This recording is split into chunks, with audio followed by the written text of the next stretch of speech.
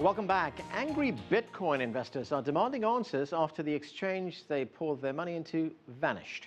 Mt. Gox is probably the best-known exchange for swapping digital currency for US dollars and other currencies. But on Tuesday, the Tokyo-based company's website mysteriously went offline, leaving investors unable to access their funds.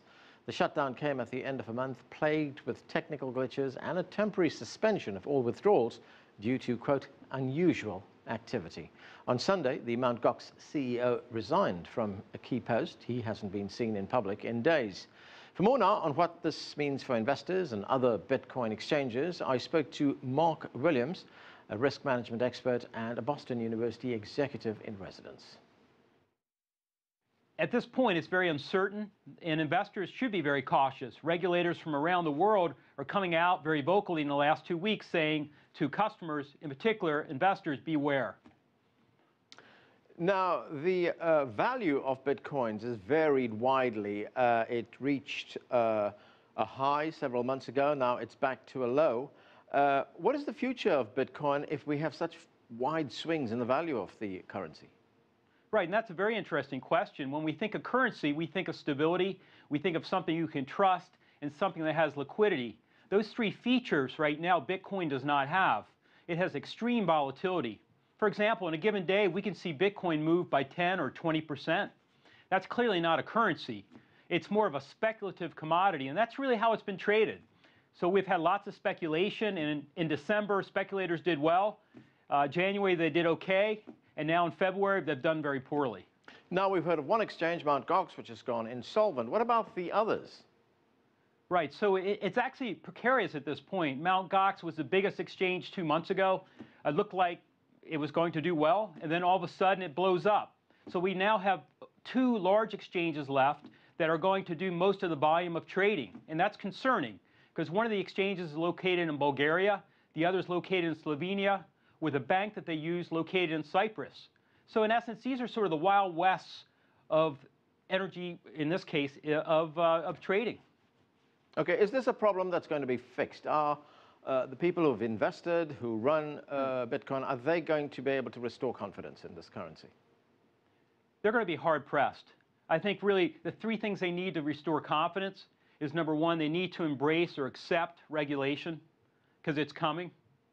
Number 2, they need to say, yes, we agree that consumer protection is paramount. And then the third is really that we need to use this currency, push it through the banking system, because that's a tested, tried and true mechanism which has worked, and it has controls, and we need to use that mechanism. But wasn't that the very reason for the creation of Bitcoin, that it won't be regulated, that it wouldn't have to go through the banking system?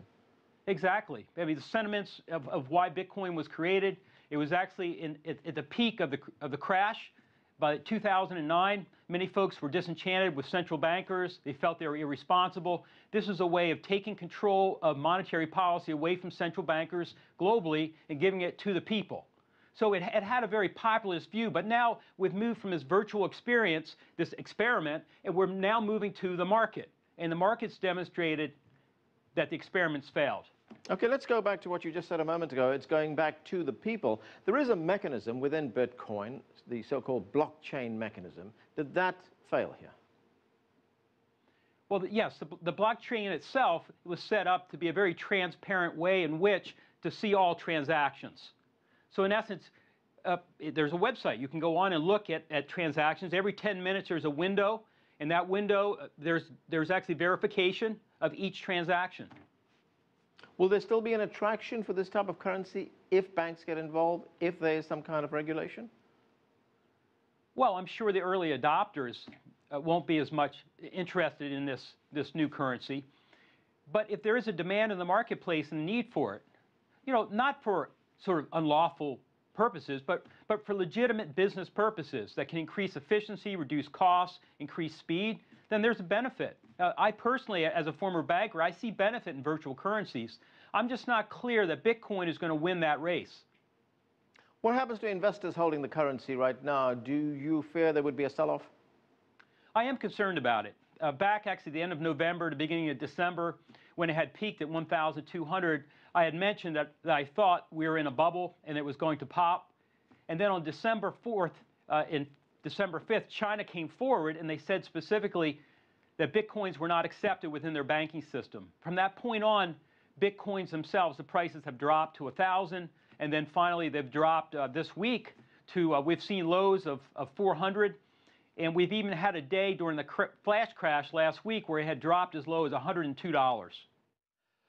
That was Mark Williams, risk management expert and Boston University executive in residence.